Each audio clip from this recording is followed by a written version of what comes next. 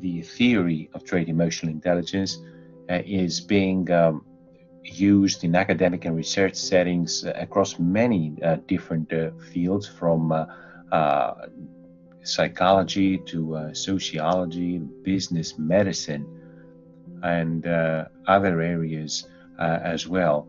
And it is also applied globally in commercial and other applied settings. So it's a theory that's had a lot of penetration internationally and across topics, areas, and industries. In the session today, I will be focusing mainly on educational applications, although I will also touch on some related research that might be of interest to you. Trait AI can be formally defined as a constellation of emotional perceptions assessed through questionnaires and rating scales. Essentially, Trait AI concerns our perceptions of our emotional abilities, how good we believe we are in terms of understanding our emotions, using our emotions, managing our emotions, and also other people's emotions as well. So there is an intrapersonal and as well as an interpersonal component to trait emotional intelligence that are both very significant. Of course, the main differentiation between intra and interpersonal aspects in my theories is reflected in the trait emotional intelligence versus trait social intelligence divide, if you like. So the main aspects of interpersonal relationships are covered through trait social intelligence, where trait emotional intelligence really focuses more on emotional aspects and intrapersonal aspects. But it does also have, of course, an interpersonal component, just like trait social intelligence has an intrapersonal component. It's very difficult to differentiate or divide these two, separate these two precisely. But trait AI is mainly intra, and trait social intelligence, trait SI, is mainly inter. And reminding you, of course, that intra means within and inter means between.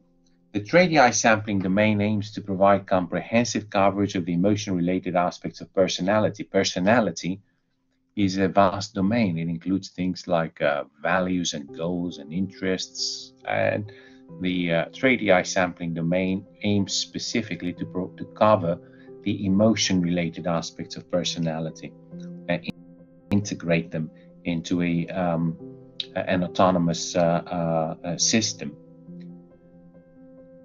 Trait AI rejects the notion that emotions can be artificially objectified in order to be made amenable to veridical scoring along IQ lines. So the theory of trait emotional intelligence is antithetical to the idea that emotional experience can be squeezed into another primary factor of IQ. It doesn't really see emotional experience as another subset, another factor, another facet of IQ testing.